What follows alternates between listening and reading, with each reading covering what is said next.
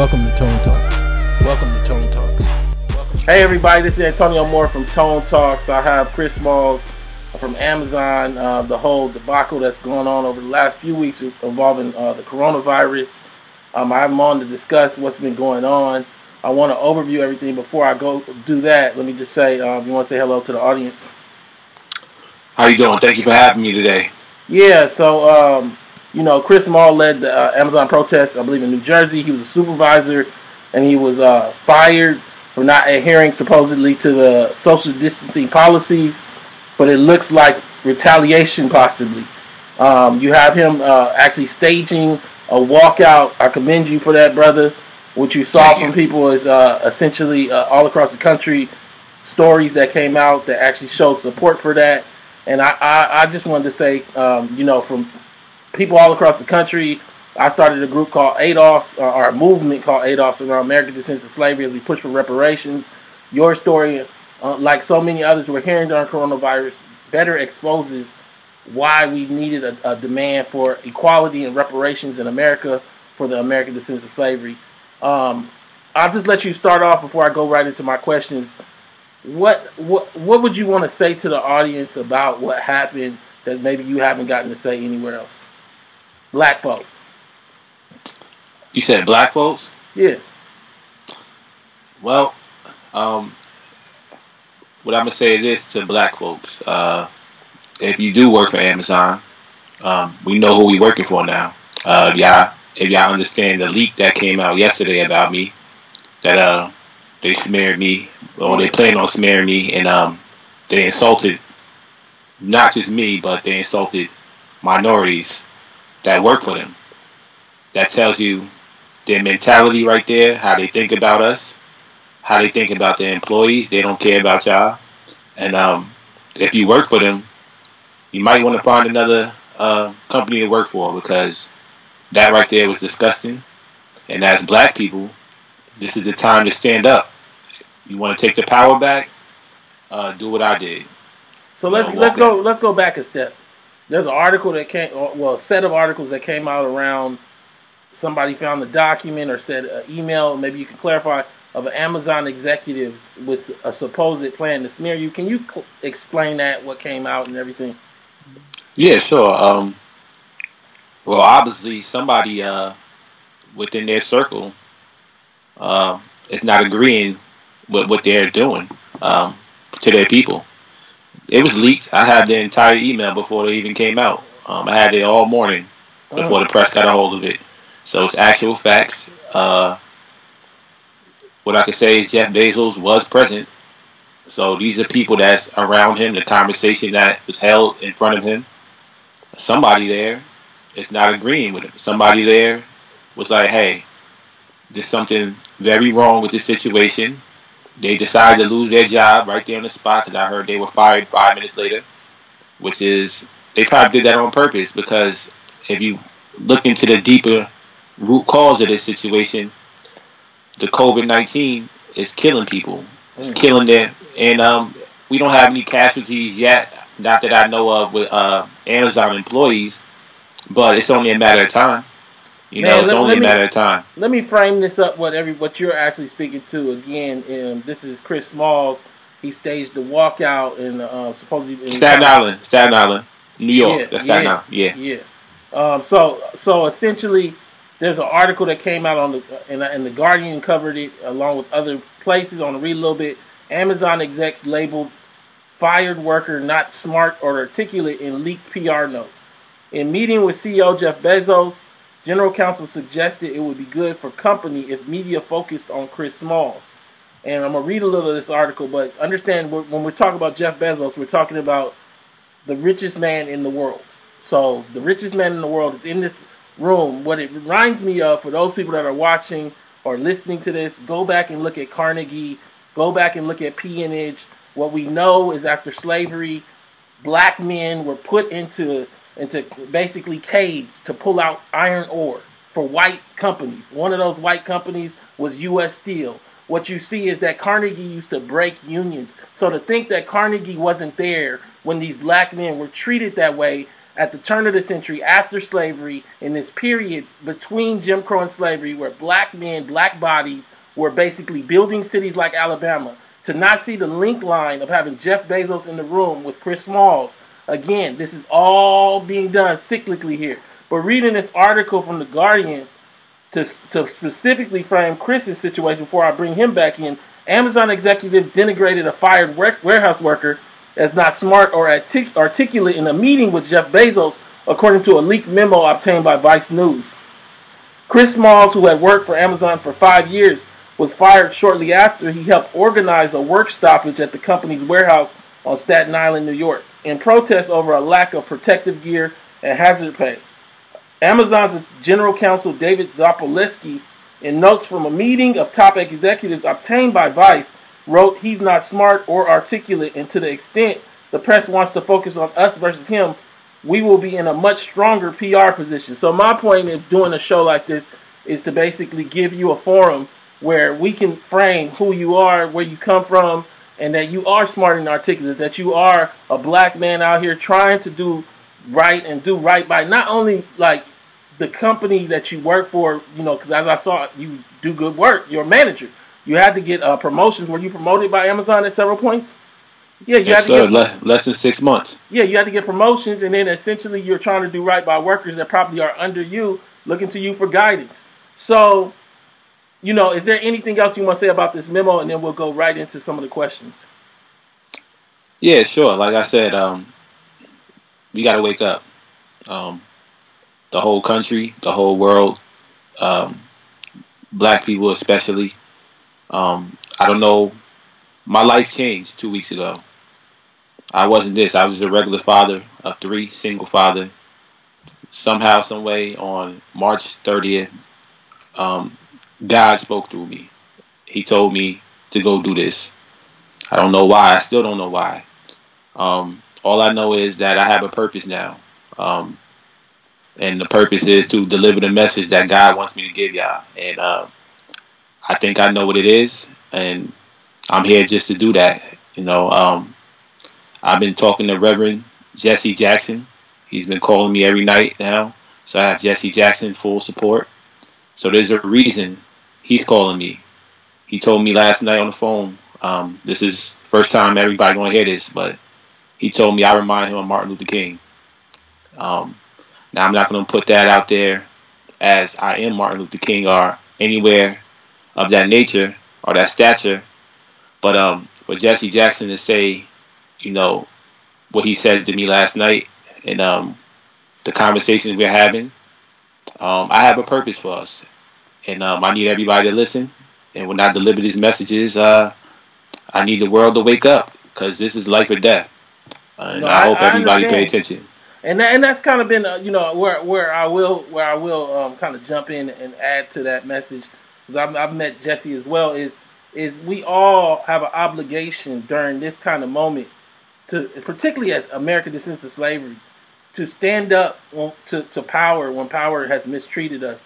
And I think that what you're doing is one example of that. We saw for the last year as America descends to slavery, we put people on the Supreme Court steps for a civil rights case just in November when the NAACP didn't show up. And this is the role now that black people are going to have to stand up for their own families, if nothing else.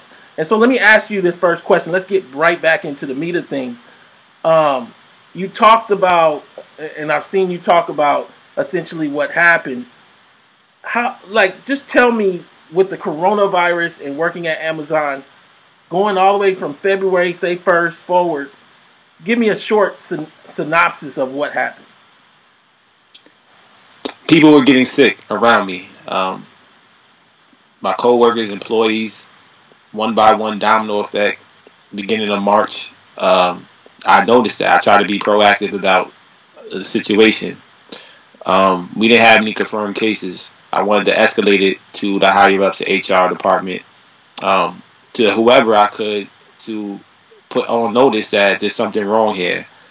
And I was ignored, you know, pretty much. It was swept under the rug because there was no confirmed cases. So I had to protect myself. I took some time off, but that didn't mean that I forgot about my people because, you know, these are my extended family. I work with these people 40, 50 hours a week. I see them more than I see my own kids. I go to parties with them, bars. They come to my house. We hang out for years. We have relationships. I can go sleep on any one of their couches. Same with me, vice versa. So behind the scenes, I was fighting for them, sending out letters to the CDC, the health department, the State Department, the government. I did everything in my power behind the scenes, but it didn't work. We overwhelmed over here in New York. It's the epicenter of the pandemic. So I don't blame that on the state and the government as well. I know what's going on. But as we know, I had to pay bills. I got to go back to work eventually. So I went back on March 24th. My colleague that I work hand in hand with, she's on the same level as me. She was sick. 9 o'clock in the morning. I was like, yeah, what's going on? She's like, I'm sick. I went and got tested last night on Monday. And we all know you don't get the test unless you're showing severe symptoms. So I was like, yeah, you got to go home. We had a brief conversation, about 5 minutes less. But she's been around my employees all week, 10 hours. How many people did you manage? Hundreds. Okay. And how long were you at Amazon? Almost 5 years. A little less than 5. So you were there 5 years. I'm sorry, and I cut you off, but continue. She's around the employees. I just wanted to frame Right. Yeah. So 2 hours later, she went home immediately, but 2 hours later, we had a managers meeting, a small managers meeting we have every day. And that's when we learned about the first confirmed case that happened on March 11th. So it's weird because the employee wasn't in the building for a number of days, but we just now learning about it for the first time. So I'm like, just to give y'all another back history, Queens, New York had a one confirmed case. They closed the building down. You can look it up, and they sanitized it, sent everybody home with pay just a week prior. So I was thinking we're going to do the same thing. I'm like, okay, cool. Let's close the building down. Let's get everybody out of here, sanitize it. We come back to work. What's sanitizing including? Well, professionally, they'll pay for a company to come in there and do a thorough cleaning. That's what they did with Queens, New York. Didn't happen. They were like, no, business as usual. Don't tell the employees. We're going to the individuals that were on that side of the building. I was like, what? That doesn't make sense to me. So they're like, yeah, don't panic. We don't want to cause a panic. That was the last time I worked for Amazon. I took my stance right there, way before they fired me. I walked out the door at 12 o'clock, told as many people as I could. I went home and did another round of calling everybody I could, State Department, Health Department. No answer. But I didn't give up. I took action. I came to work. Well, I came to the building every single day, Wednesday, Thursday, Friday, Saturday, up to the point they quarantined me. Just me, by the way. I sat in the cafeteria for 8 hours a day, telling as many people as I could. The coronavirus is in the building. We need to take a stance. I marched groups into the office every day. 10 people, 15, jumping on back of the general managers, let him know, like, hey, we're concerned. We want the building closed down. He basically just like, I'm going to make a phone call. He sat on the phone for hours, allegedly. Nothing happened. So Wednesday, my colleague tested positive. She texted me like, hey, where you at? I said, I'm in the building, cafeteria. She said, yeah, I tested positive. I said, oh my gosh. I ran to the office. Like, you need to close this building down now. She tested positive. She's a supervisor. I know what our job entitles. She's been exposed to hundreds of people. Nothing happened. And let me ask you a couple questions right there. Sure. The first thing is, those people that are working under you, do they have medical coverage from Amazon? Depends if they sign up for it. Okay. They have to sign up for it. Didn't. But it was offered by Amazon.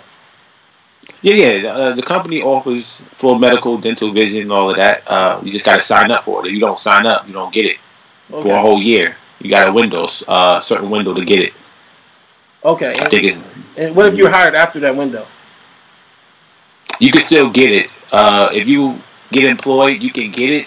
But if you are an associate that was hired prior to, then you have a small window. I forgot what months you got to do it, but it's like 3 months or 2 months you got until the deadline ends. But if you're a new employment, you can get it.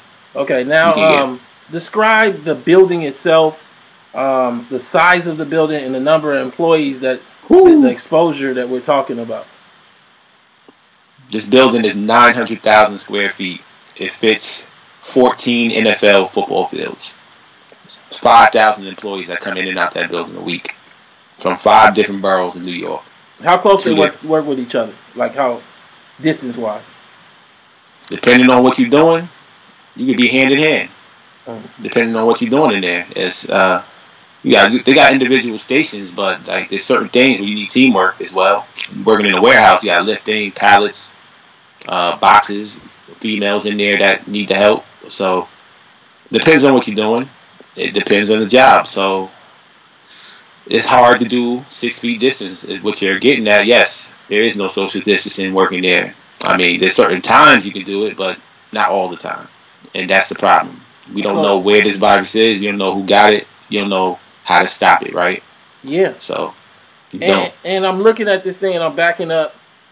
When we look at, like, your personal, like, experience with management above you, had you ever been told anything about, I want to use the exact language that they use, not being smart or articulate? Like, had that ever shown up in any of your reviews? Never. What level did you start off at Amazon? That'll help. What level? Yeah, when you first started. I started off level 1 making $12 an hour. And what did you reach to, like, for us to understand? What level? 27. Did you reach? $27? 27. How many promotions is that over the course of 5 years? They only promoted me one time. Okay.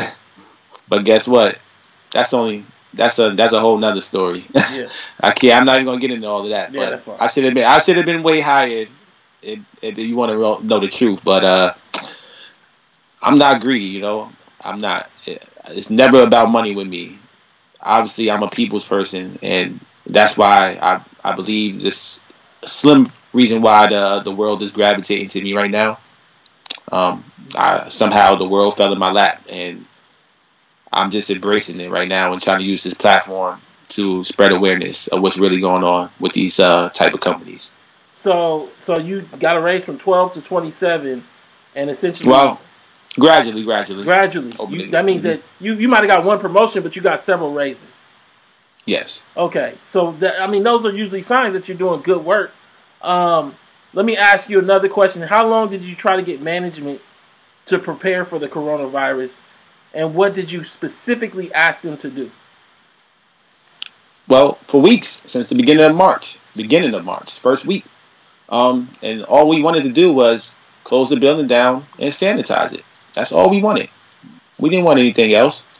We wanted to be paid while the building's being cleaned and to be sanitized. None of this would have happened. The world wouldn't even know Chris Smalls if they did what they were supposed to do. But they forced me to take action because I'm just built different. I'm not like everybody else. I stand for what I feel is right, whether it's not right. You know, I have to stand up, and I put my career on the line, but I'll do it a million times. And what about mask and gloves? Did y'all ask for mask and gloves? We got gloves, but they're not latex. You know, these are not. We're not in medical field. You got to have work gloves, which is rubber grip with cotton on the back. You know, they sweat. If you sweat, it goes through the pores, and they're not meant for protection, for a virus at least. And the mask, no, we didn't have no mask. We didn't have none. We maybe had a small amount, but that inventory was depleted. It was time we didn't have any. Did you guys ask for any? Of course we did. Okay. Of course people did, but it was too late. Too late. You know, I heard they shipping them out now, but obviously it's only because of me. You know, this is a major concern. So you organized the actual walkout, as I understand it. How many people joined that walkout, and what was the goal of the actual walkout itself, like the specific deliverable that you wanted to achieve? Man, all right. Who joined? I tell you what, I put this walkout together in less than 24 hours. I was quarantined on Saturday morning.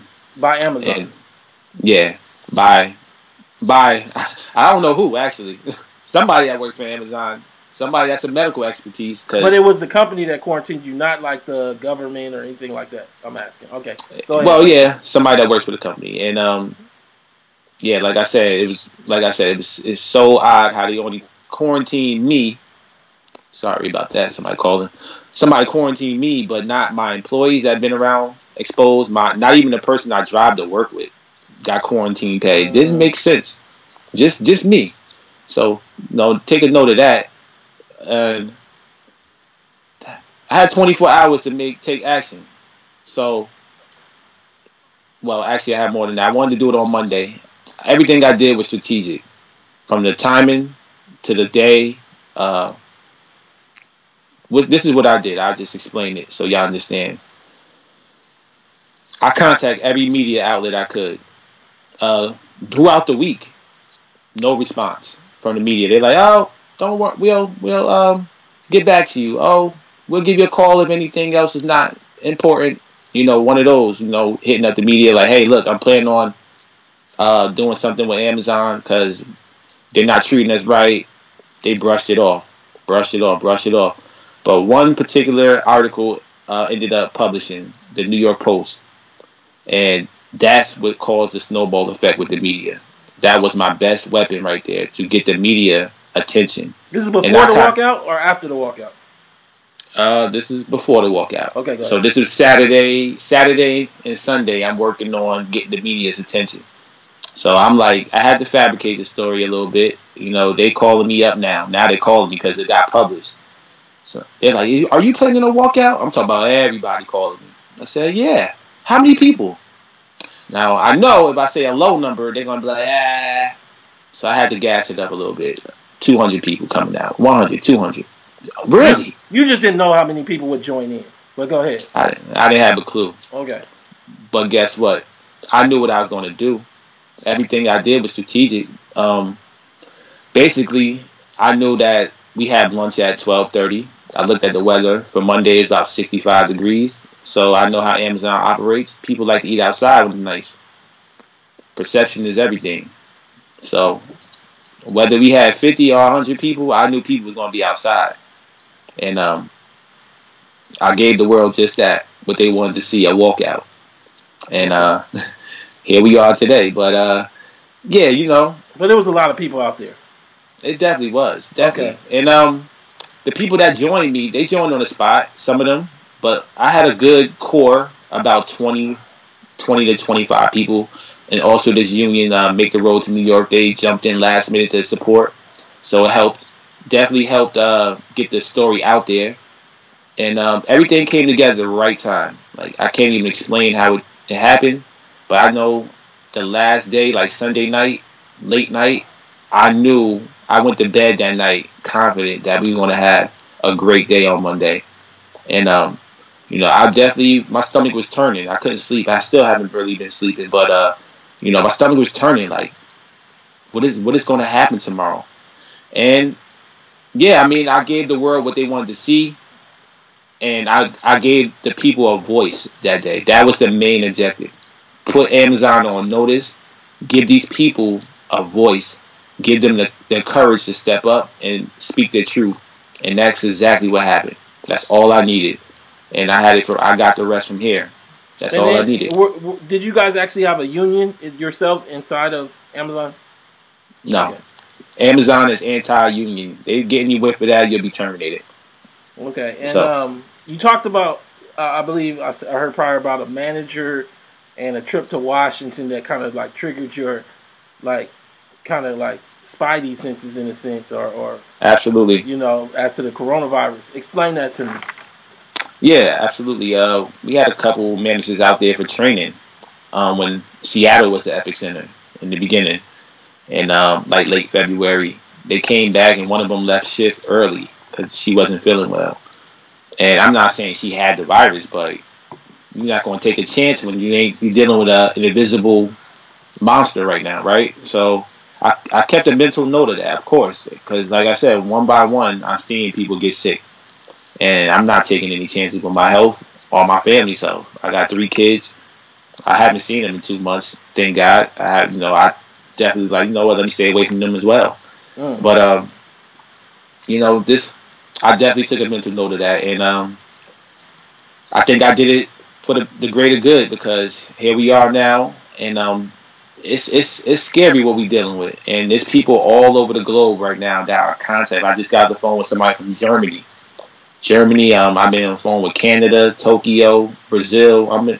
Every country that, you know, reached out to me now. So it's like they relate to what I'm going through. They know exactly what I'm going through. I need to do something, and I'm going to do something. You know, it's going to be a while. It's going to be a long battle, but as long as people support me, I'll keep going as long as it takes. All right. Now the next thing, what's interesting is I'm framing this in context of there's a recent Supreme Court decision that came down regarding the Civil Rights Act of 1866 and black folks' right to contract from Byron Allen. Made it really hard to bring racial discrimination cases. And the interesting thing I see when I look at your case is this contextualizes the importance of not having a but-for standard, meaning in your case, Amazon clearly can make the argument that there are other reasons that they decided to terminate you other than race. Whereas if the standard was motivating factor, I think maybe you could get more evidence to see whether race was actually part of the decision-making process. Meaning motivating factor just to get the preliminary, like evidentiary phases. Meaning you just got to show that race was one of the reasons they targeted you versus showing race is the reason. And I think this is classically the reason that the Supreme Court missed the mark on that decision 2 weeks ago. And now I don't even know if you could even use racial discrimination as a result of that decision. But looking now to a specific question, do you at all look at, all right, let me ask you, was there anybody else that was quarantined and terminated in the way that you were? No. Okay. So you're absolutely right about that. The Supreme Court decision. I've done some research. I talked to some lawyers. Can't really expose that right now. Well, yeah, the lawyer that's representing me, she broke it down to me too, the same way you did. And but we have something else in mind. We have another angle that I'm on board for it. And once we get all the facts together, it's going to benefit me in a way. It's going to benefit everybody, including people of color. And that's what I guess it's just crazy to me because here we are as black folks, and this just kind of like makes it clear what, me as a co-founder of ADOS, we put 600 people on the steps of the Supreme Court, and there were literally with nobody else there. I'll give you two factors, though. Go ahead. Just think about, if you think about who works for Amazon, it's minorities. Most of the buildings, actually every building, is near an urban area. Gotta keep that in mind. Every building across the nation, always hiring minorities out the hood. No sugarcoat on that. They straight from the hood. I love it though. I love my people. I work with them. I done turn gangsters into supervisors. That's what I've done. So that's the respect I gain. I don't care. I don't care where you come from. I don't care if you go home and smoke weed every day. If you're a good worker, I don't care what you do. But if you come to work and you do your job, don't bother me. That's all that matters. As long as you don't make me look bad, we good. So that aside, and think about the timing that they fired me. Think about that for a second. They fired me during a pandemic. The worst time, the recession, the economy right now. What am I supposed to do, right? They disregarded anything. I can't even get, my medical's going to be done in a couple weeks. So think about the position they put me in. They didn't have no regards for my life. They terminated me during a pandemic. That's what people need to resonate. That's what people are gravitating to. Like, even the fact that, I'm supposed to be quarantined. Everybody's overlooking that. It's the fact that you did it in a time when this man, myself, can't do nothing to support his family or himself. So that tells you what these people really are. They are monsters. And people need to wake up if you work for them. Any type of billionaire right now, because it's about greed at the end of the day. Yeah. And greed is evil. We all know that. Last few questions. I don't want to hold you too long. Sure. You had said that you took people, this is prior to the walkout, you took sets of people into the manager's office to try to start a process of explaining the issues you guys had. How many times did you do that, and how many people were you taking in there, and what was explained? Every day of the week. They got tired of me coming in there. Well, how many people? I was 10 people at a time, 15. Sometimes I had 30 people at me one time. They got so tired of me coming in there every morning. I was interrupting their meetings. Didn't care. I didn't care. I did it every single day until they quarantined me. And why do you think they did that? They want to cut off the head of the snake. And the whole purpose was not to disrupt, but rather to convey a message, right? And what was the message you guys were conveying? I'm sorry about that. Amazon has open door policy. Okay. You can go in the office anytime. I was just exploiting what our rights was. That's all I was doing. And what would you guys say during these 10-person meetings? What would you guys convey about coronavirus? I let everybody speak individually. There was people in there saying, "Hey, look, I want the building closed because I got kids at home. I want the building closed because I got asthma. I want the building closed. I got a grandmother at home. I want the building closed because I got an infant." Whatever their reasons were, I would let it be heard. And obviously, like I said, they disregarded all of that. Okay. It's all about the money. I asked a couple people on Twitter, if they had any questions for you. One was ADOS Red Bear, and you kind of answered this, but maybe you can go back over it one more time. Who specifically showed up with you during the walkout, and were other people retaliated against specifically from the walkout? Who specifically? My brother. Okay. My brother Derek. True to yourself on Twitter. I think I posted him today. He stood by my side every step of the way. He supported me. If it wasn't for him, I wouldn't be here. What about in terms of race? Was it like blacks, whites? Everybody was out there. Everybody in every race. I had everybody out there. What was the second part of the question? And was anybody else retaliated against from the wall? No, okay. Absolutely not. It was just me. I made sure of that. That's why when people was like, "You're crazy for putting your name in that article," I said, "You know what? I might be, but I don't want my people to get retaliated on because I know how this company works. I've been there longer than them, longer than anybody in that building. So I said, if this is going to happen, I'm going to be the one that's going to take the brunt of it, and I'm willing to do that because, like I said, I walk with the faith of God, and He told me to do this." All right, and then this is from Bakara on Twitter, ADOS Capital. This is from ADOS Capital on Twitter. The first part is two parts of the question. When did you suspect the first Amazon COVID case? There's always rumors. There's rumors all the time in Amazon. Amazon is high school. Everybody that works for Amazon tell you Amazon is high school 2.0. If you ain't been to high school, work for Amazon. That is high school 2.0. There's always rumors. I suspected it when February, people started March. Around when? Yeah, the same time. February, March, the same time. The beginning, and I didn't know. I couldn't confirm it because obviously it's been under the wraps. But people talk, and once the rumors start, it's always some truth to a rumor. Small truth, whether it's truth or not, it's something that is truthful. And then the other question she had is, how are you doing personally, and is there a way for people to donate to you?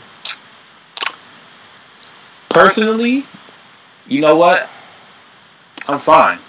I'm absolutely fine. At the first couple of days, it was scary.